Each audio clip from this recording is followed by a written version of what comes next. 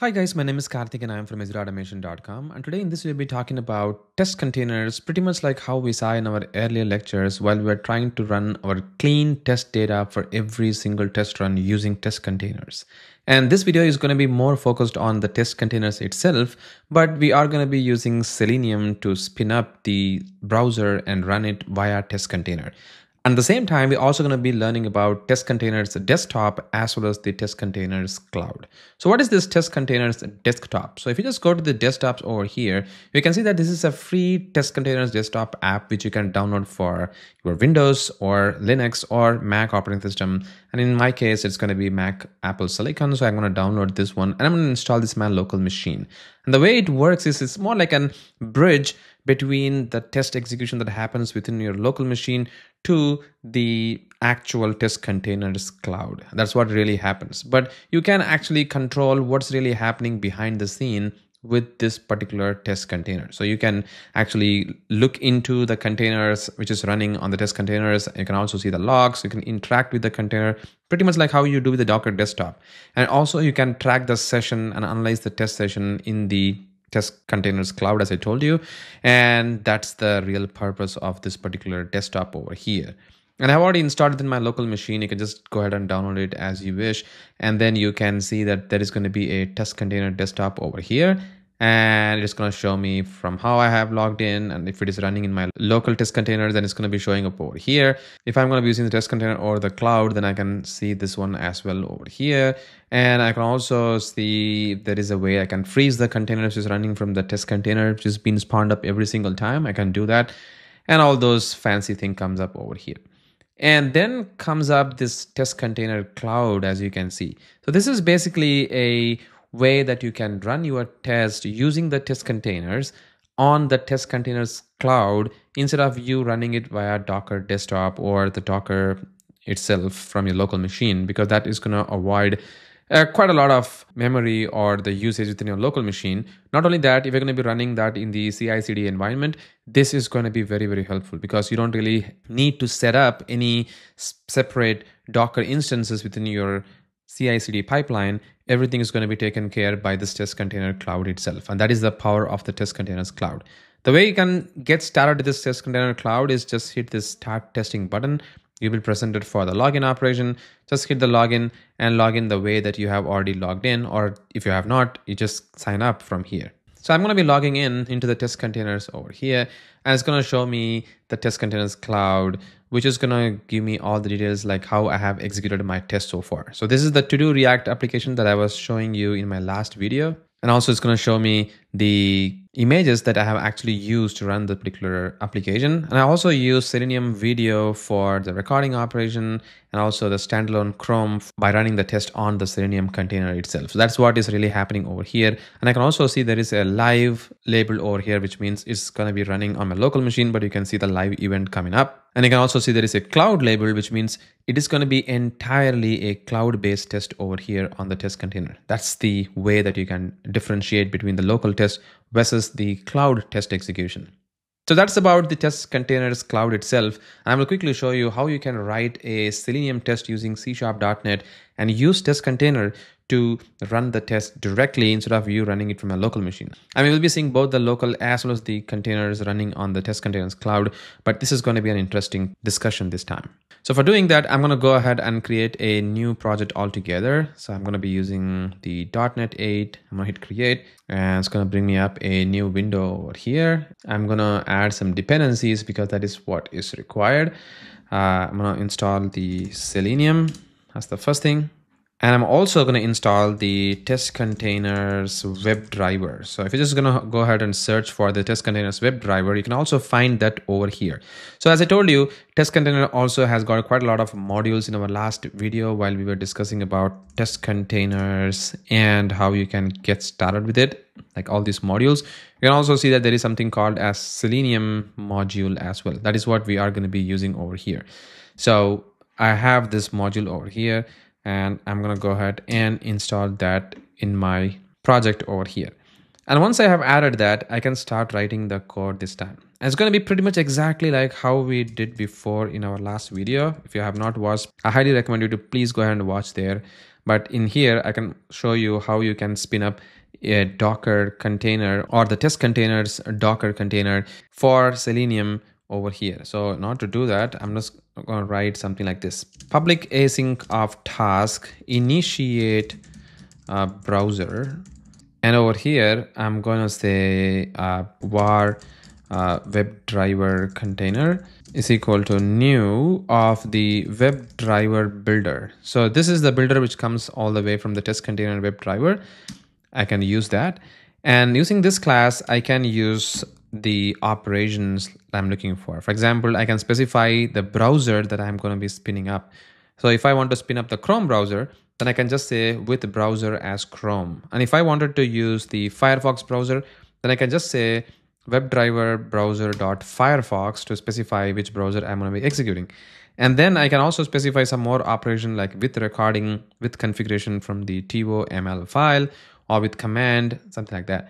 So I'm just going to say build for now because I don't want to specify even further operations over here. And finally, we need to run this particular WebDriver container. And the way I'm going to do it is I'm going to use an await of the WebDriver container dot start async method. That is going to really start the browser for me over here. So this is the one thing which I have to do in order for me to run this test within my Docker container using TestContainer. That is what is going to happen over here.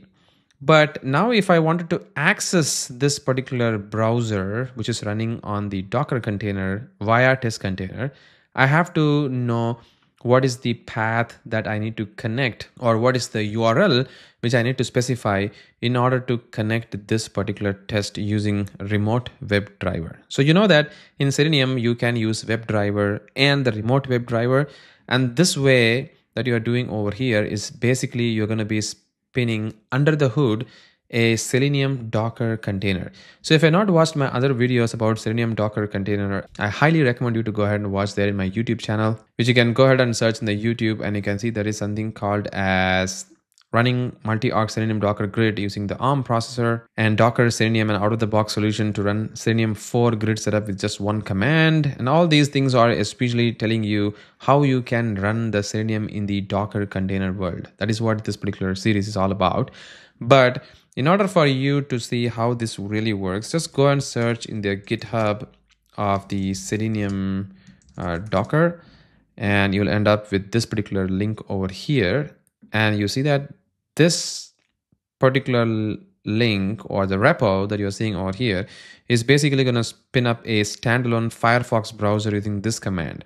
And that's what we are essentially doing over here using this particular command. So this is going to basically spin up a Firefox browser, which is exactly what is happening over here. But in order for you to access this particular Selenium Firefox browser, you actually need to use the port number and the IP address to access this particular browser. By default, it is going to be localhost, but if you don't really specify that, it is going to be changing every single time based upon the IP address, to be honest.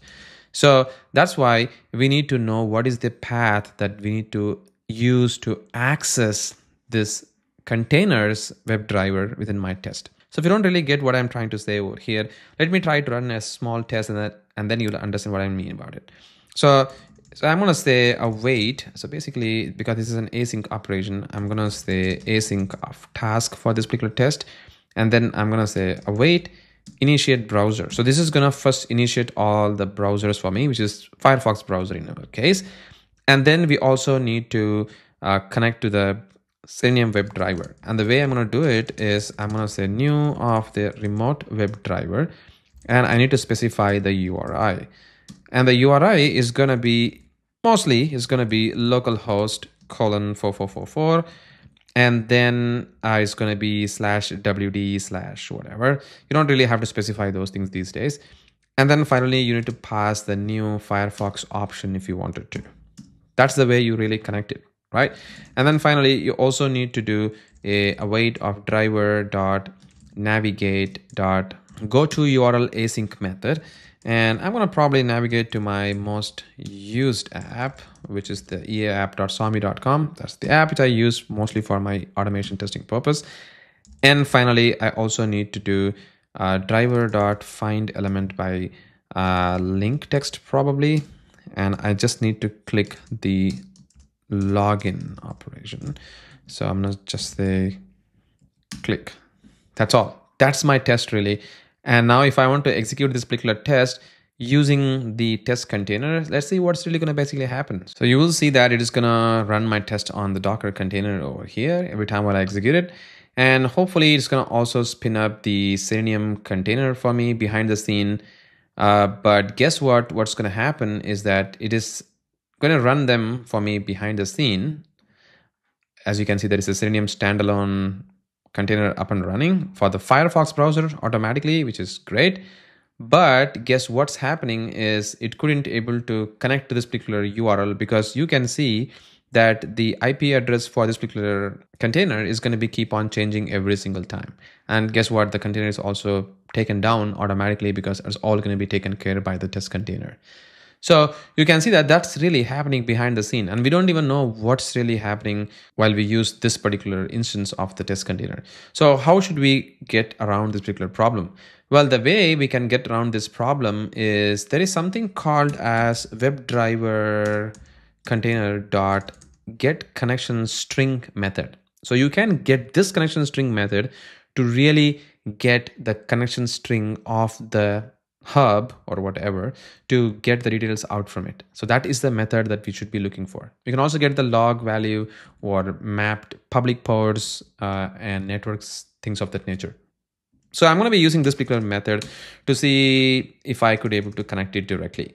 And the way I'm actually going to do it is I'm probably going to return this particular value from this particular method as a WebDriver container, as a task of WebDriver container, and I can just return this particular value out from here. So it's going to be return the WebDriver container, something like this. And this can even be just like without a task operation because it's not an async operation right now. So this is just going to create the browser for me, and this is gonna just return. We can also make this as private if you wanted to. And now I can call this particular browser over here, and I'm gonna just say WebDriver container is equal to initiate the browser. And then we also need to start the browser. So I'm gonna just say WebDriver container dot start async method. So it's gonna perform the start operation for me. And now I can use this WebDriver container variable from here dot, and then there is something called as get connection string method, which is going to do that operation for me over here. So hope you got the idea. Basically, instead of me doing it everything from here, like starting the entire operation, I'm going to write it a bit verbose on the test method itself.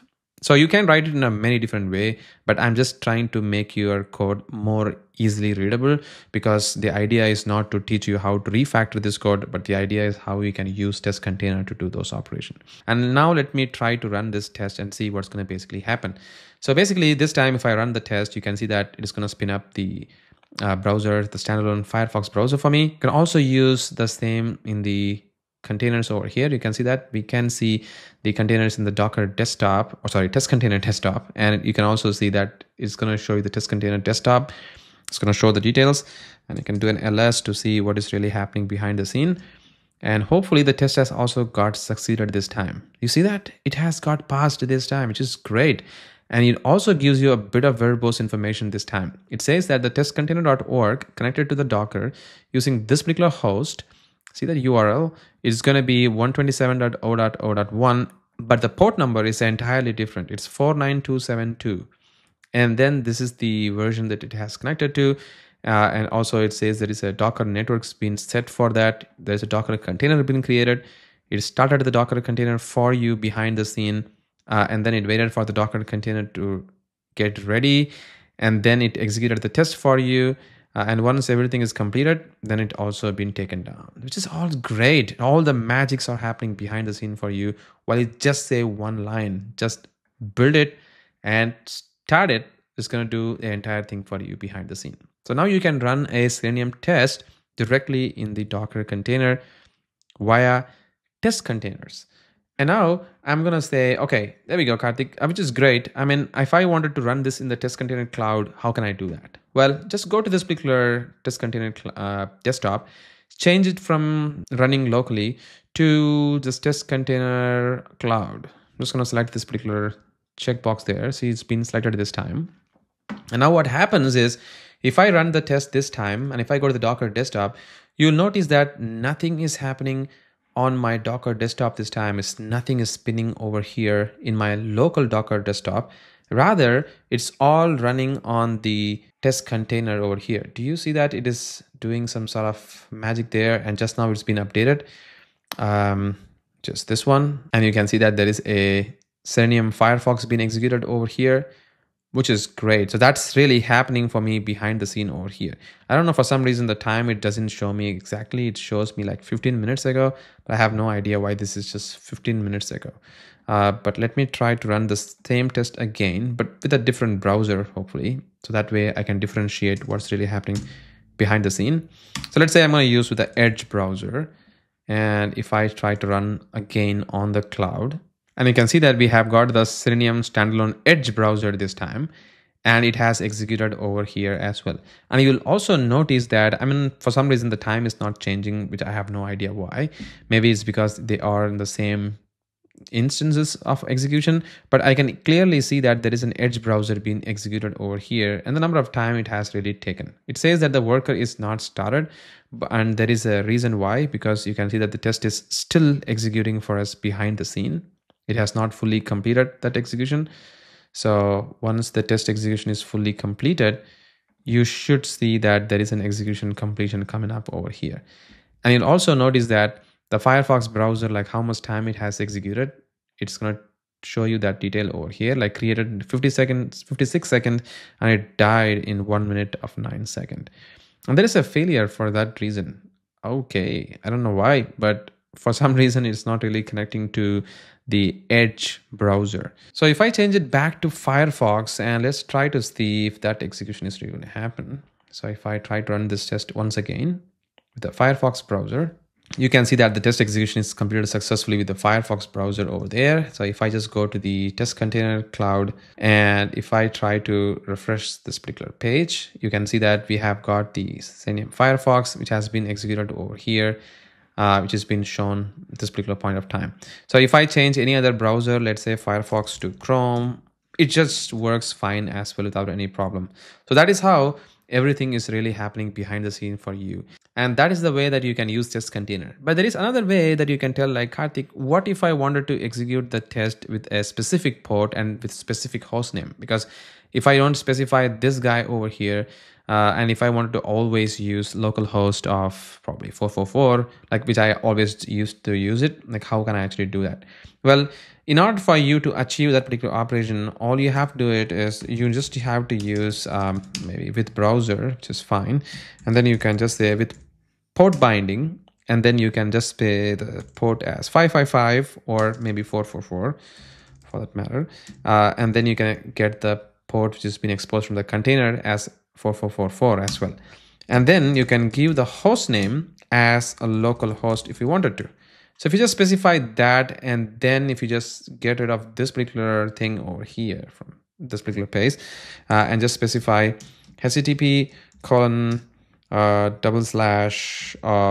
localhost colon probably 4444, this should just work as well, because now you have specified the port binding and the host name, something like this. This way, that should just work. But I always recommend you to not just hardcode this particular value all the time. Try to use the WebDriver container.getConnectionString method, because that is the reason why this particular method exists there.